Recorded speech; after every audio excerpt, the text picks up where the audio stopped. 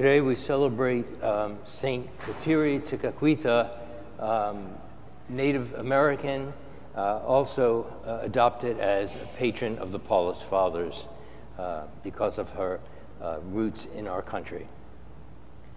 Hallelujah, hallelujah, hallelujah, hallelujah, hallelujah, hallelujah. Here is a wise virgin from among the number of the prudent, who went forth with lighted lamp to meet the Christ. Alleluia, alleluia, alleluia.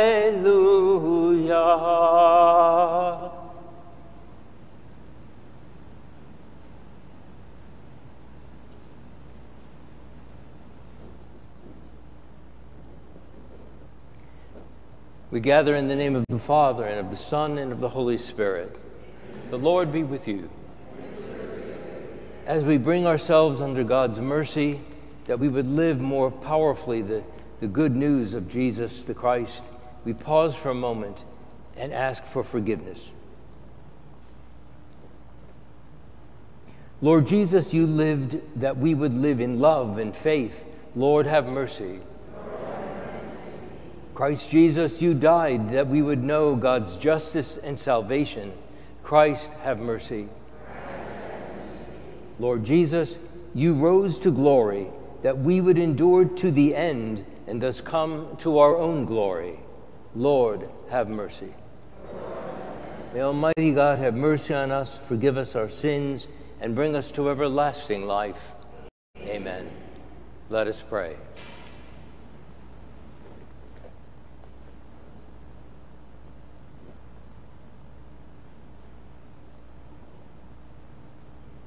O God, who desired the Virgin Saint Kateri Tekakwitha to flower among Native Americans in a life of innocence, grant that through her intercession, that when all are gathered into your church from every nation, tribe, and tongue, magnify you in a single canticle of praise.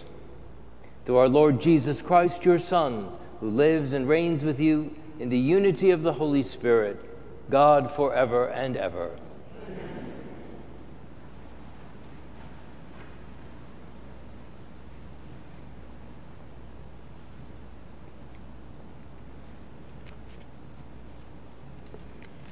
A reading from the book of Genesis. Israel set out with all that was his. When he arrived at Beersheba, he offered sacrifices to the God of his father Isaac. There God, speaking to Israel in a vision by night, called, "Jacob, Jacob." He answered, "Here I am." Then he said, "I am God, the God of your father. Do not be afraid to go down to Egypt, for there I will make you a great nation. Not only will I go down to Egypt with you, I will also bring you back here after Joseph has closed your eyes." So Jacob departed from Beersheba, and the sons of Israel put their father and their wives and children on the wagons that Pharaoh had sent for his transport. They took with them their livestock and the possessions they had acquired in the land of Canaan. Thus Jacob and all of his descendants migrated to Egypt. His sons and his grandsons, his daughters and his granddaughters, all his descendants he took with him to Egypt. Israel had sent Judah ahead to Joseph so that he might meet him in Goshen. On his arrival in the region of Goshen, Joseph hitched the horses to his chariot and rode to meet his father Israel in Goshen. As soon as Joseph saw him, he flung himself on his neck and wept a long time in his arms. And Israel said to Joseph, "At last I can die, now that I have seen for myself that Joseph is still alive." The word of the Lord. The salvation of the just comes from the Lord. The salvation of the just comes from the Lord. Trust in the Lord and do good, that you may dwell in the land and be fed in security. Take delight in the Lord, and he will grant you your heart's requests. The salvation of the just comes from the Lord. The Lord watches over the lives of the wholehearted. Their inheritance lasts forever. They are not put to shame in an evil time.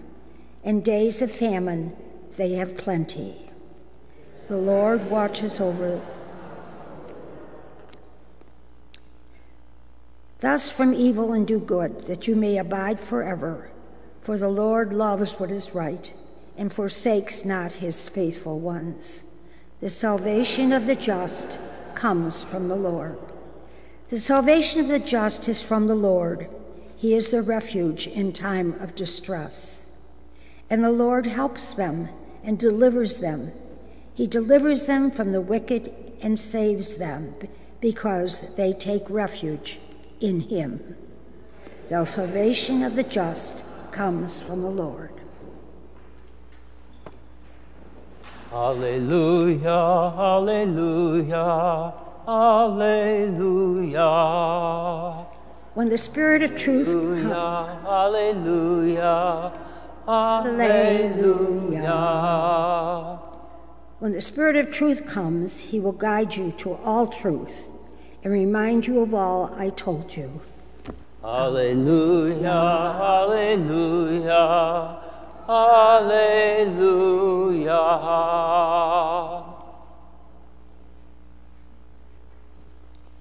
The Lord be with you. A reading from the Holy Gospel according to Matthew. Jesus said to his apostles, "Behold, I am sending you like sheep in the midst of wolves. So be shrewd as serpents and simple as doves. But beware of men, for they will hand you over to courts and scourge you in their synagogues, and you will be led before governors and kings for my sake as witnesses before them and the pagans. When they hand you over, do not worry about how you are to speak or what you are to say. You will be given at that moment what you are to say. For it will not be you who speak, but the Spirit of your Father speaking through you. Brother will hand over brother to death, and the father his child. Children will rise up against parents and have them put to death. You will be hated by all because of my name, but whoever endures to the end will be saved. When they persecute you in one town, flee to another. Amen, I say to you, you will not finish the towns of Israel before the Son of Man comes." The Gospel of the Lord.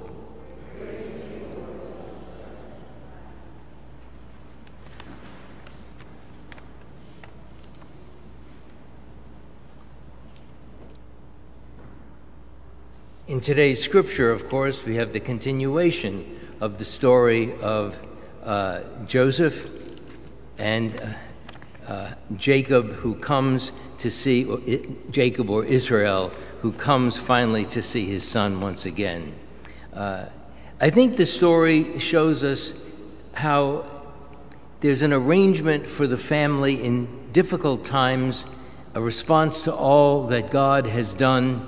Joseph had learned to move through trials and estrangement in his own life, even after he was sold into slavery. Yet he was always leaning on the God of his ancestors.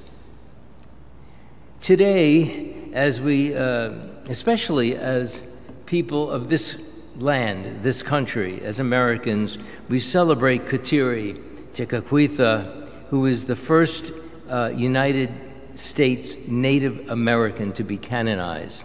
For such a long time she was blessed. I always remember in New York, there's an image of her in the bronze doors of St. Patrick's Cathedral in New York.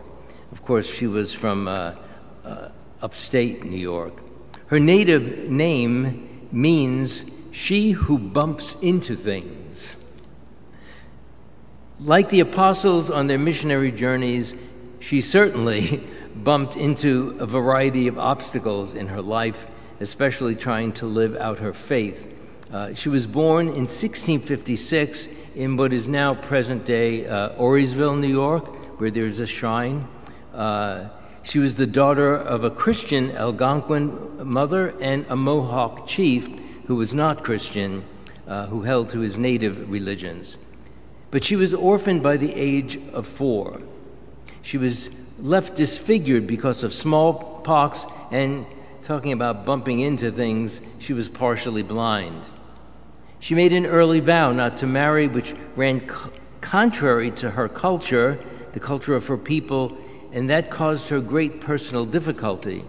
But she met Catholic Christian missionaries in 1667 for the first time, and interestingly, she didn't immediately seek baptism. But 8 years later, she met the Jesuit Father Jacques de Lamberville, who baptized her on Easter Sunday, 1676. Perhaps this is why she became known as Lily of the Mohawks. You know, finding life in her village was stressful. She walked 200 miles to settle in a Christian mission in Sault-Saint-Louis near Montreal. She led a very devout life. She attended daily mass. She fasted. She taught children, and she cared for the sick and the elderly. She died in April of 1680.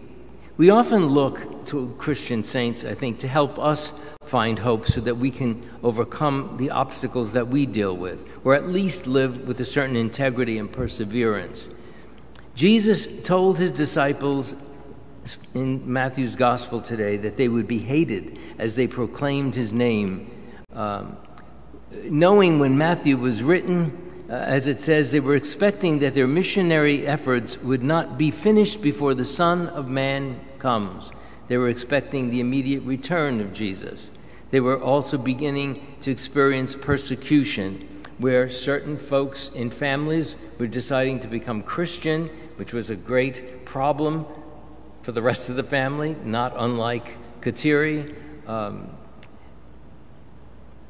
Things down through the centuries would become much more intense, especially by the 4th century. We all know that history about how many went to their deaths because they refused to worship the Roman gods. Perhaps in many ways our life is a lot simpler, and yet people do struggle to live their faith or to give witness. We always need to cling to hope. We would like to think that the message of Jesus would convince many people to find meaning in all that he promised. But history often shows us otherwise, that people still struggle. They find a challenge. But here we are the people who believe. You've gotten up, you've come to daily Eucharist, and I think we need to encourage one another. We are God's children, we are believers, and most of us, again, will not experience intense persecutions as those saints from the past, but yet hopefully we can learn from the past, especially with the way they dealt with their situations.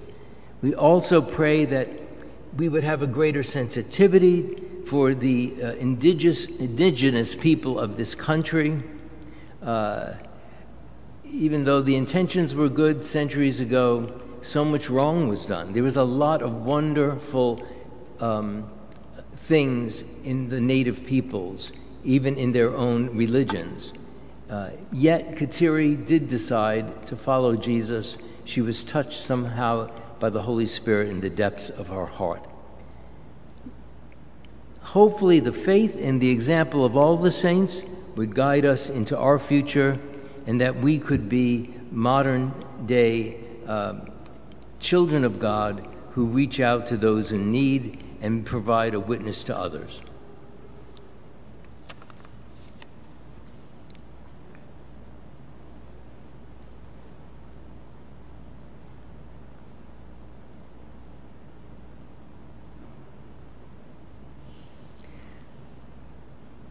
Let us bring our prayers and the prayers of all peoples who struggle in the world before the Lord.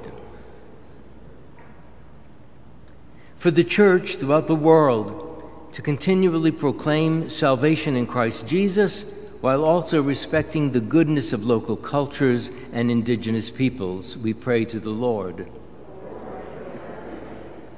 For all natives of North America, our American Indian brothers and sisters of many tribes and nations, as they celebrate the power of Christ in one of their own in St. Kateri, and also for the mission of the Paulist Fathers here in North America, as they have embraced this saint as one of their patrons.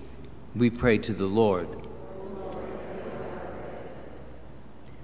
For nations experiencing tragedies of war, that God bring them strength, and that all who lead the countries of the world continue to make decisions that will safeguard human dignity as well as the power of God's creation as seen in the earth, which has long been respected by indigenous inhabitants.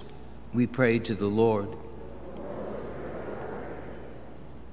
And thinking of the needs of this planet, which is our home, God's gift to us, we pray for those who continue to suffer from the effects of climate change, including intense heat, tornadoes, overwhelming floods, and that we would continue to work with scientists to address the seriousness of this issue. We pray to the Lord. For the sick, the hospitalized, and all our friends, family, and colleagues who ask for our prayers and support, we pray to the Lord.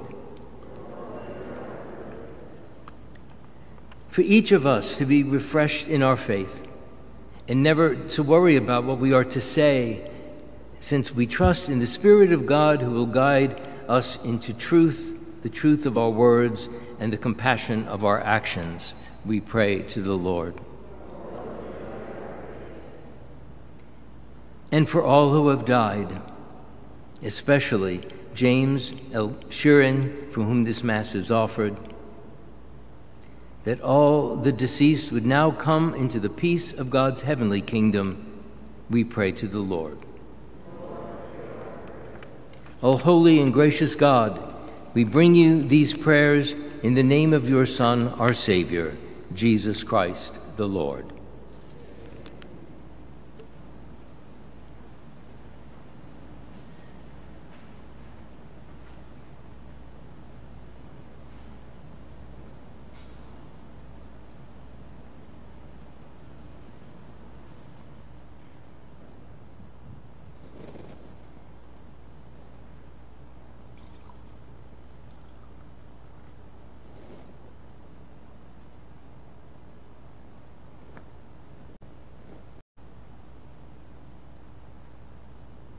Blessed are you, Lord God of all creation. Through your goodness, we have this bread to offer, gifts of the earth, work of human hands.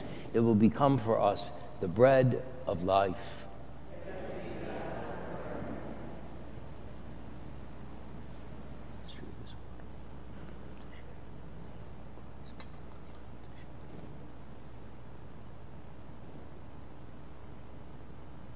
Blessed are you, Lord God of all creation. Through your goodness, we have this wine to offer, fruit of the vine, work of human hands. It will become for us our spiritual drink.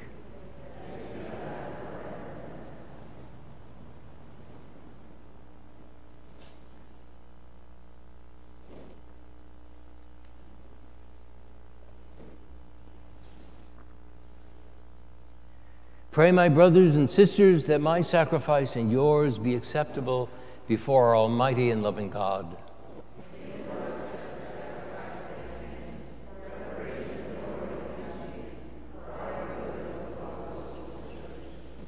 Lord, as we proclaim your wonders in the Virgin Blessed Kateri Tekakwitha, we humbly implore your majesty that as her merits are pleasing to you, so too our dutiful service may find favor in your sight through Christ Jesus our Lord. The Lord be with you. Lift up your hearts.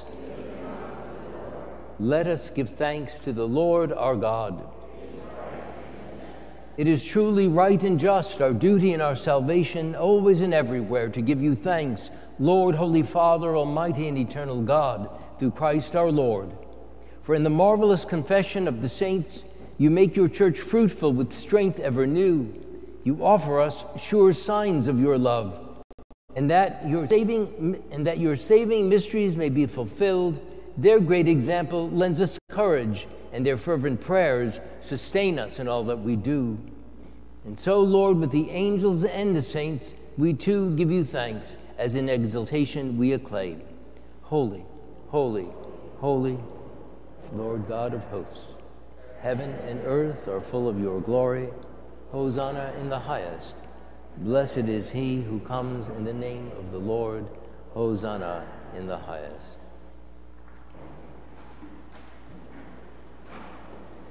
You are indeed holy, Lord, to be glorified. For you love the human race. You always walk with us on the journey of life. Blessed indeed is your Son, present in our midst, when we are gathered by his love, and when, as once for the disciples, so now for us, he opens the scriptures and breaks the bread. Father, most merciful, we pray, send forth your Holy Spirit to sanctify these gifts of bread and wine, that they may become for us the body and blood of our Lord Jesus Christ. On the day before he was to suffer, on the night of the Last Supper, Jesus took bread, he said the blessing, he broke the bread and gave it to his disciples, saying, "Take this, all of you, and eat of it, for this is my body, which will be given up for you."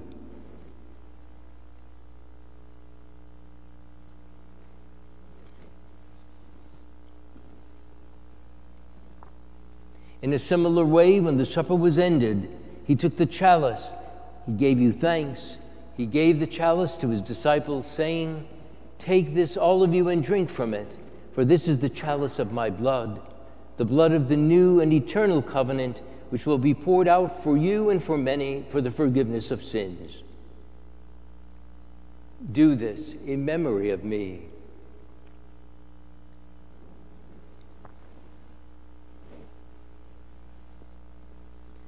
The mystery of faith.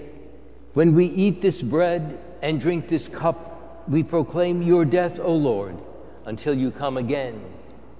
Therefore, gracious Father, as we celebrate the memorial of Christ, your Son, our Savior, whom you led through his passion and death on the cross to the glory of the resurrection, and whom you have seated at your right hand, we proclaim the work of your love until he comes again.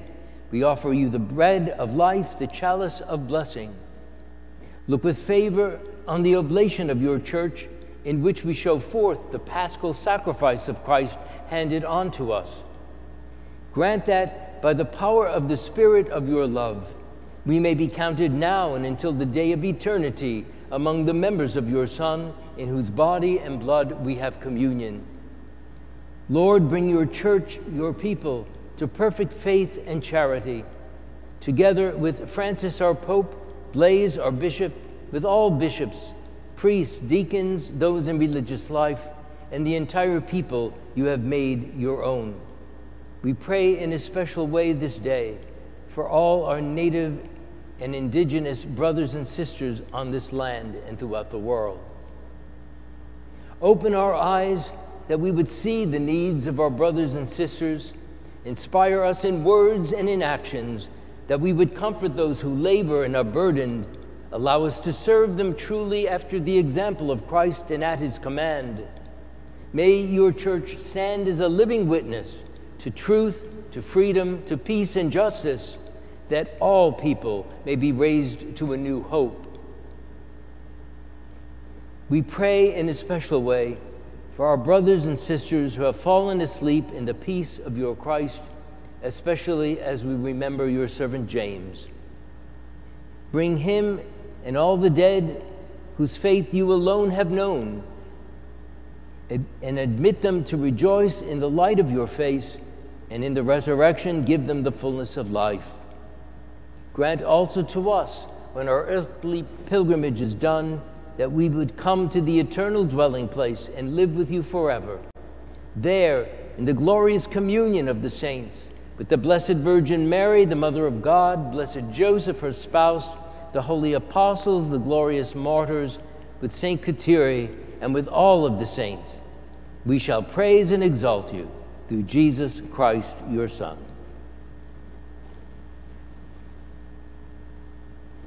Through him, with him, in him, O God, Almighty Father, in the unity of the Holy Spirit, all glory and honor is yours forever and ever. At the Savior's command, formed by divine teaching, we dare to say, Our Father.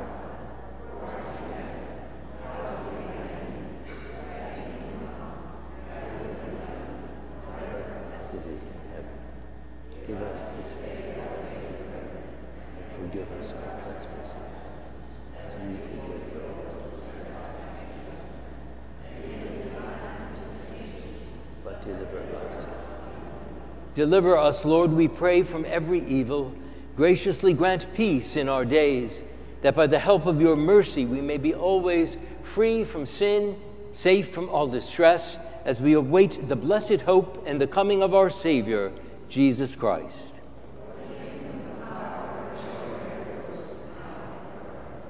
Lord Jesus Christ, you said to your apostles, "Peace I leave you, my peace I give you. Look not on our sins, but on the faith of the Church, and graciously grant her peace and unity in accordance with your will, who live and reign forever and ever."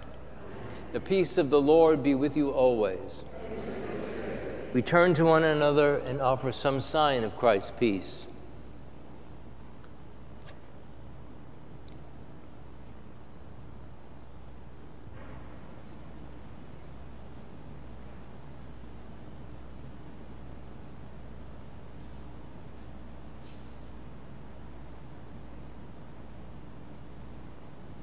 Lamb of God, take away the sins of the world.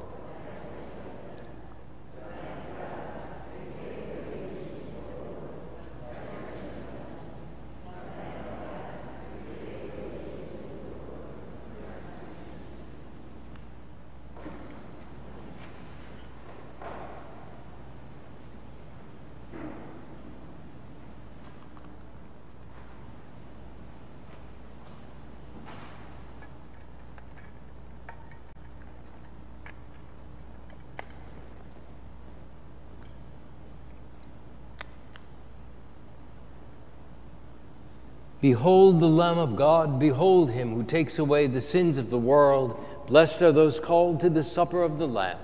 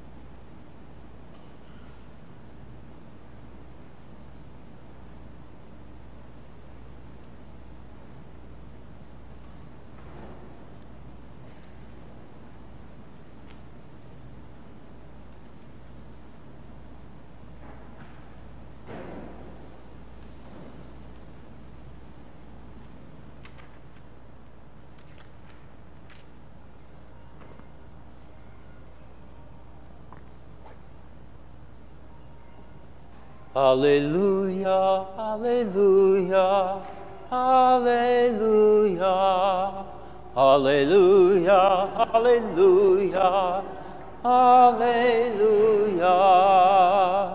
There is one thing I ask of the Lord, only this do I seek, to live in the house of the Lord all the days of my life.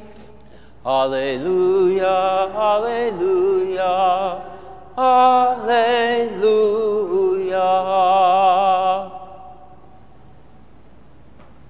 The Lord be with you. May the blessing of Almighty God be with you, Father, Son, and Holy Spirit. Let us go forth in God's peace to proclaim the gospel by witness of our lives. Of course, adoration of the Blessed Sacrament will follow.